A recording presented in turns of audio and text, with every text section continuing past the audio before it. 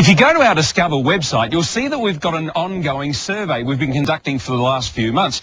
Now, the feedback we've been getting is that you want to see more four-wheel drive stories, some caravan and camping type stuff, and general outdoor adventure stories as well. Now, I know nothing about any of those things, so we've tracked down an expert. Ricky Esser, welcome on board. Yeah, g'day Chris, how are you? Good. Now, Ricky, what are the sorts of things we're going to be looking at during the series? Okay, well, I do tag-along tours based on advanced driver training and towing education. So I'm here to show you about four-wheel driving and also some new and exciting products out there. When you say products, like if we're going camping, the gadget type things that are out there? Yeah, there's a lot of stuff out there that people don't know about, so that's what I'm here to do. All right, fantastic. We'll look at some caravan parks as well? Yep, there's some great spots out there, caravan parks and campsites. It's all new and exciting and always being improved all the way, right the way around the state. So. Great stuff. Now, you talked about four-wheel driving. I've got a very, very basic question to ask you about the Pajero. Is that all right? Yeah, no worries. Okay, great stuff.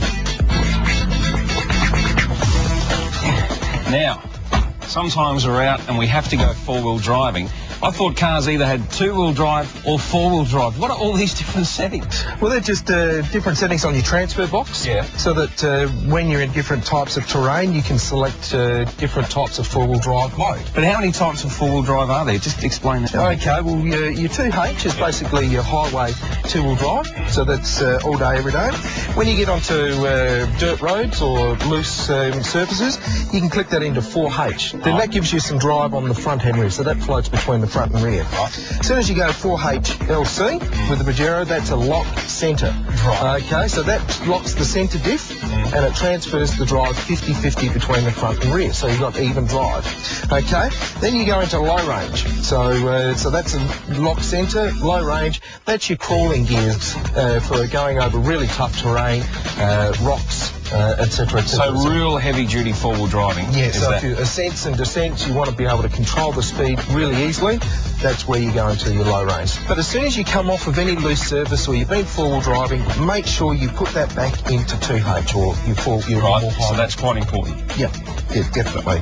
So, because if you don't, you could end up getting transmission wind up and then there's damage on the transfer case and gearbox and so on. All right, while I've got you here, let's get some seating position happening. Now, right. All right. Now, your feet can touch the firewall quite comfortably down the bottom. Yeah.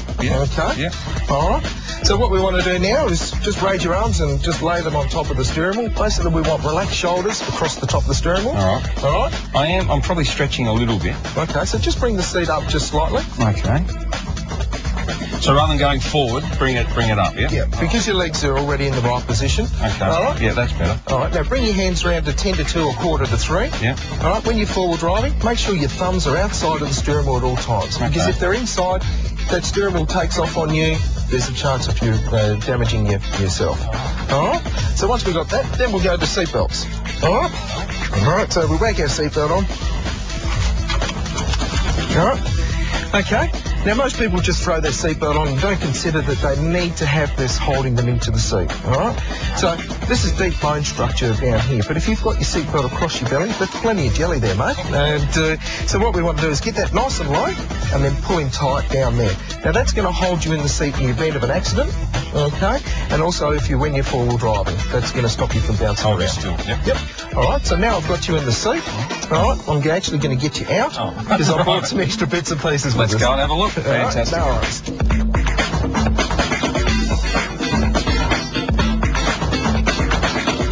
Ricky, you promised us gadgets. These look fantastic. Yeah, mate, this aluminium table, nice and light, easy to fold and put together, fits in a bag no bigger than a camping chair. That is compact, isn't it? Beautiful. What else you got? The barbecue here, set it up in under a minute. Here we have lunch cooking. Look, I did see you set that up. Look, there's only about 3 pieces all screwed together. Yep, and it goes into the nice little box there, keeps everything contained. Mate, there's a torch. That is a torch, isn't it? It's a great torch. It's got high and low beam, so if you really need to, you can throw it on the front of the car as a spotlight. But the reason why I bought it, it's got a DC socket on the side there, and I use these fluoros just hanging them up in the tree. I bought this one here at Harbour Town for under $10. Fantastic. What else could I plug into there? Well, you can put your phone charger in there, you can put your DVD player, you can put anything you like that has a DC socket. Okay, very good. Now, I saw you with another torch. Yeah, the little Dolphin Micro, mate. There's 16 million of the Dolphin torches sold around the world. And you got one of them as well.